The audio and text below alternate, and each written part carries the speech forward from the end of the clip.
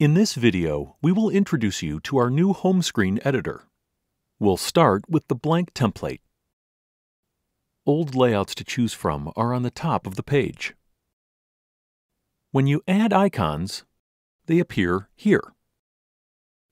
The new thing is, you can upload icon background for default and pressed state. There are also options to hide icons or text. If you press this, Advanced Settings will appear just under Icons tab. You can hide tabs like this.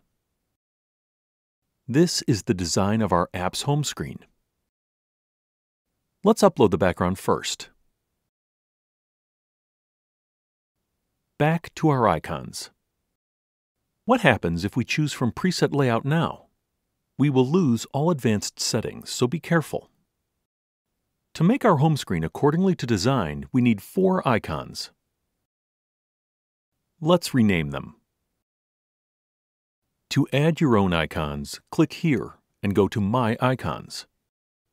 Note that you can upload more than one icon at once.